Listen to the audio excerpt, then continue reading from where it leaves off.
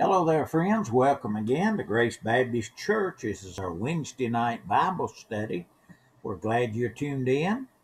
And this is Wednesday evening, July the 7th. Hope you had a good July the 4th. And we're going to be back in the book of Proverbs tonight, studying these wonderful principles that help us live our life for the Lord. Proverbs chapter 15, verse number 10. Correction is grievous unto him that forsaketh the way, and he that hateth reproof shall die. Now let's go to the Lord in prayer before we get into the passage. Father, we come tonight thanking you for the time we have. So good to be able to share the Bible. I pray for each one listening, God, that it will change all of our lives as we listen to the Word and learn from it, apply it into our life. Help us to be more like our Savior Jesus. And Father, help us to be on the lookout for those who might need a helping hand, for those who may need the Savior, who is Jesus. And we'll thank you in Jesus' name we pray. Amen. Friends, we know that a man who hates to be told what to do is wrong. That's what the Bible's saying. There's a lot of people, they will not accept any advice, any admonition. God's discipline, God's correction is hard and detestable to those who have gotten off the path of God. They feel like, hey, I've got this clicking. I don't need the Lord's help. And they hate it when God has to chasten them. But God knows how to get our attention, doesn't he? He knows how to take us behind the old woodshed. The righteous person realizes that God only corrects us because he loves us. He wants what is best for us. Sometimes, as I said, he carries us behind the woodshed to teach us some lessons in life. We have to go through some trials, some burden, some heartache. That person who hates the correction and the discipline of God will be destroyed prematurely. And that's what it says there. He that hateth reproof shall die. So friends, don't ever think God's up there trying to just whack you over the head with a big stick. No, he loves you. He's trying to work with you to keep you on the right path. Those who go down the wrong road are on the path of hell and destruction and death, and they don't even realize it. Jesus said, broad is the way to destruction, but narrow is the way to eternal life. And when you think about John chapter 14, verse 6, I'll tell you how narrow it really is. Jesus said, he said in that passage that if we didn't trust him as our Savior, then we could not go to heaven. He said, I am the way, I am the truth, I am the life. No man comes to the Father but by me. And that excludes a whole lot of other ways. Sometimes people talk about going to heaven by being baptized, going to heaven by being a church member. Some say, I'm a good person, I know I'm going to make it into heaven. And those are all great qualities to have. But it'll never wash a sin away. Only the blood of Jesus can wash sin away. And so when you come to Christ and you're saved, then you're on your way to heaven, because he is the only one who can save us.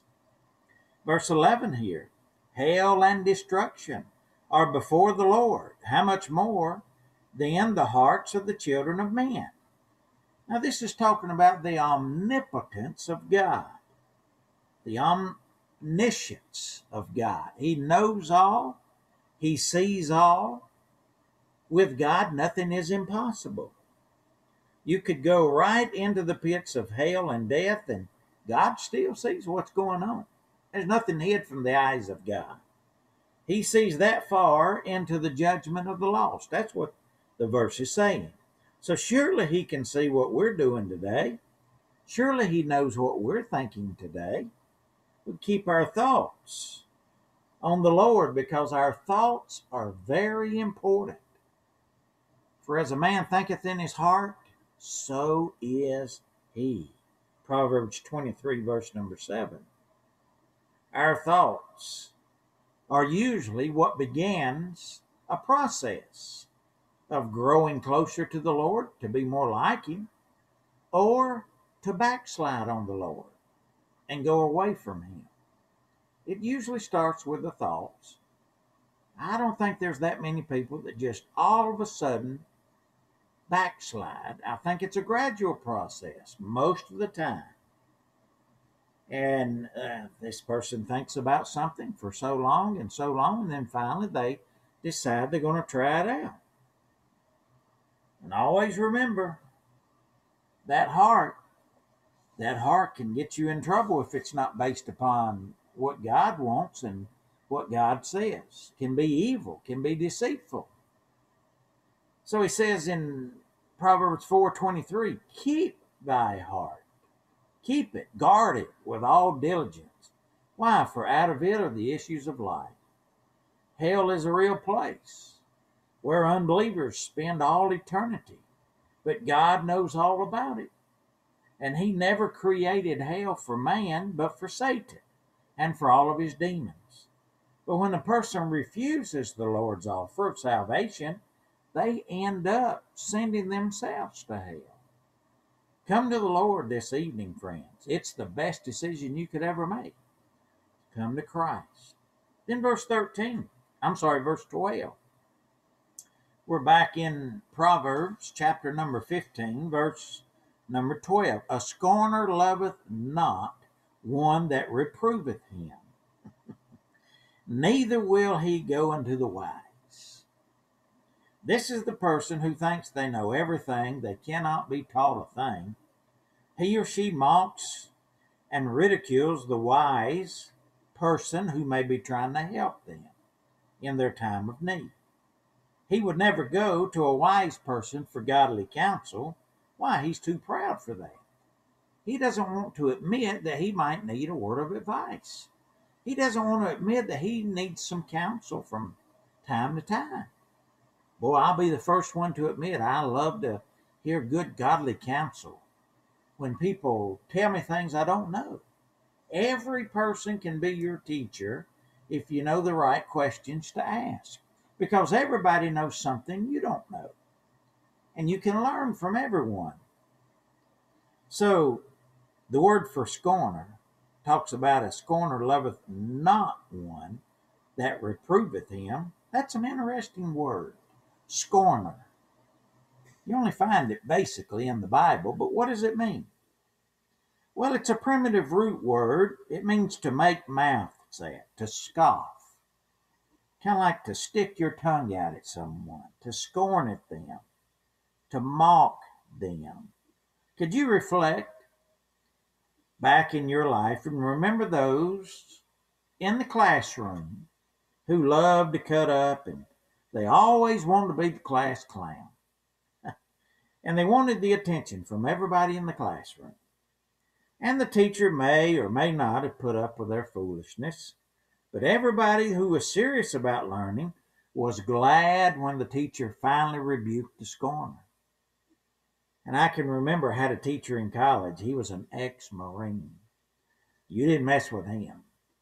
And he was a great teacher, but he's also a great disciplinarian too, because we had a smart acting fella in the class who always tried to get the attention and make the teacher look bad. And one day the teacher had all he could take.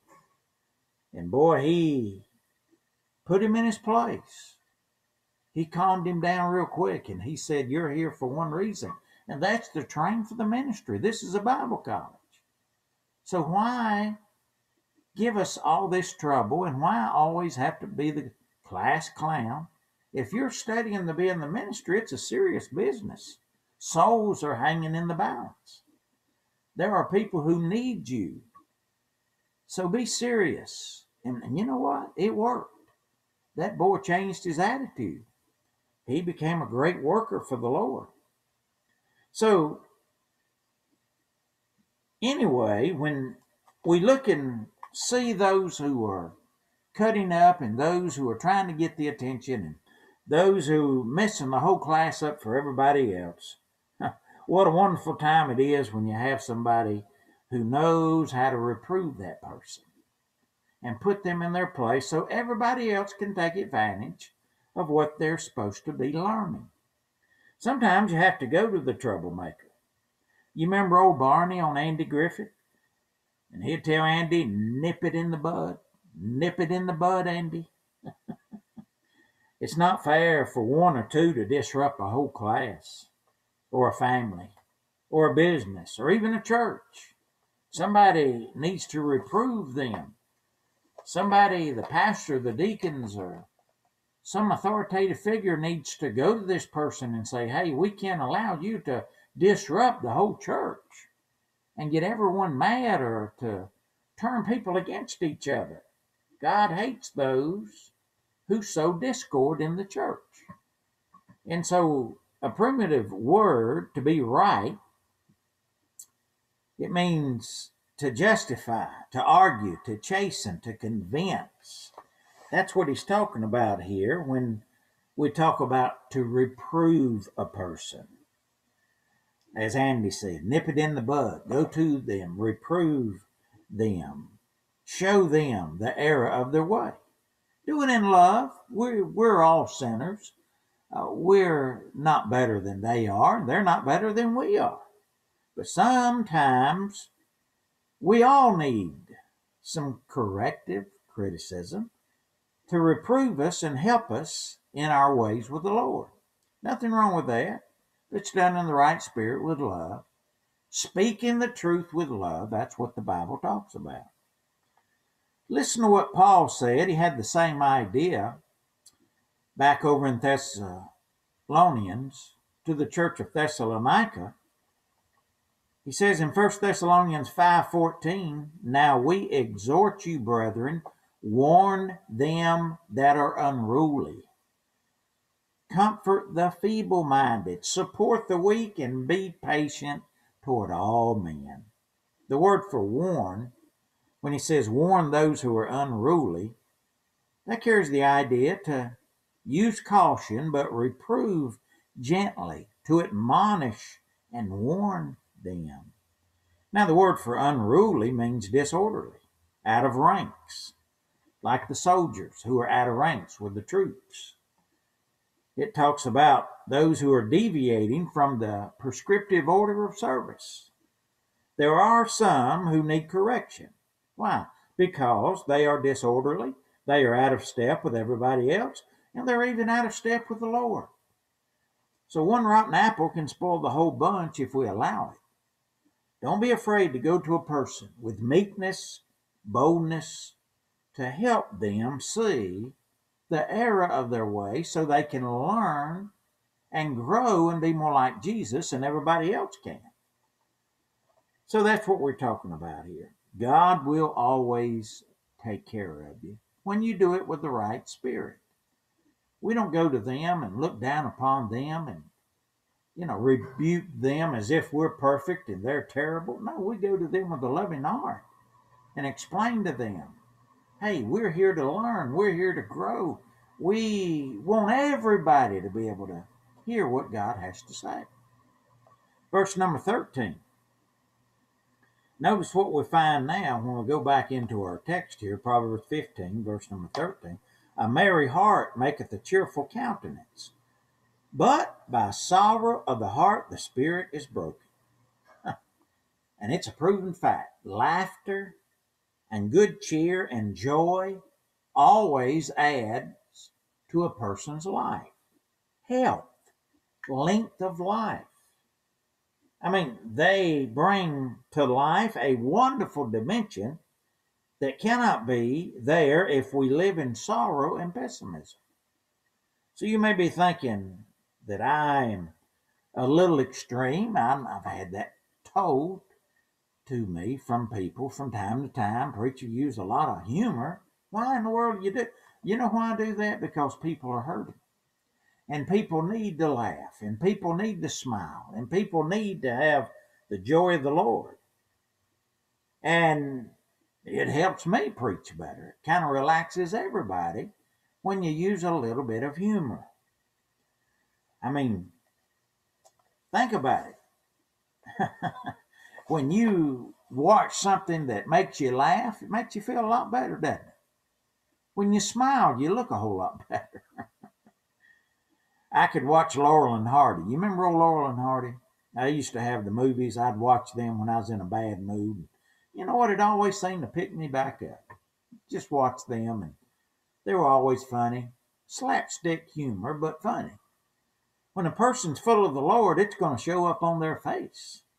And you can't hide something as wonderful as knowing the God of the universe. I mean, there is power in a merry heart. It's like a medicine. It reflects itself in the outward appearance of that person. Have you ever seen somebody who just has the glow of God on them? You can tell they walk with God. They spend time with God. But a person who is brokenhearted, they display that pain and that anguish. You can see it on their hearts too. So we need to come along beside them. Be cheerful. Smile. Try to encourage that person. Hey, everything's going to work out. The King of Kings and the Lord of Lords is still on the throne. I mean, think about it. And we constantly have to be on the lookout for ourselves wearing a frown. We don't want to go around with the world thinking we're miserable because we're Christians. We want to go around wearing a smile, letting the world know that, hey, I've got the joy of the Lord in my heart. He loves me. He cares for me. And then we'll finish it up with verse number 14. The heart of him that hath understanding seeketh knowledge, but the mouth of fools feedeth on foolishness. This is referring to those who are wise with just some good old common sense. They continue to learn throughout life. They may not have a college degree, but they are very, very smart. I mentioned it a couple of weeks ago. There's a lot of people brag about having a PhD. A PhD. Well, to me, that doesn't mean a whole lot. Post hole digger. I mean, so a person can dig a post hole. Now, I know what it really means. Doctor of philosophy. But I know some people that have some good old common sense that didn't even finish grade school, but they love God. And they've got the wisdom of God, and I can learn from these people. What God has taught them, they can teach us. So continue to learn throughout life. And don't be like the foolish person and waste your life. The mind is like a computer. You have to keep it active, or you'll lose what little that we really have. And I don't have enough to lose.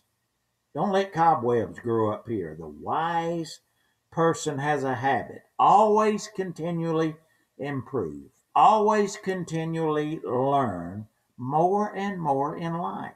We'll never learn it all, but we can continue to learn more. The foolish person's content to sit back and think and talk about nothing. So we must feed our minds on the Word of God, on that which is important, just like we feed our bodies. And the kinds of books that we read, and the people that we talk to, and the music we listen to, and the films we watch, they're all a part of our mental diet. So be discerning, because what you put in the mind influences your total health and well-being.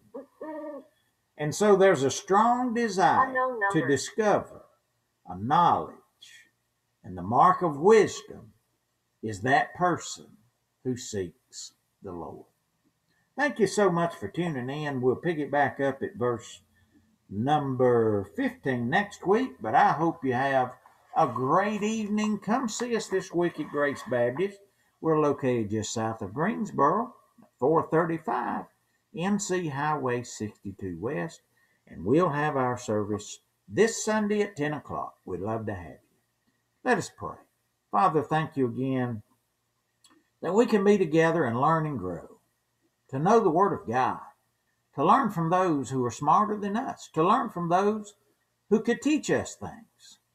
Lord, help us never be content where we are in our Christian growth, but to always have a burden to grow more every day, to be more like our Savior Jesus. If there's somebody listening who's never been saved, I pray for them, God, that they will make that decision and come to the Lord, for it's in His name we pray. Amen. Thank you so much. God bless you for tuning in on this Wednesday afternoon.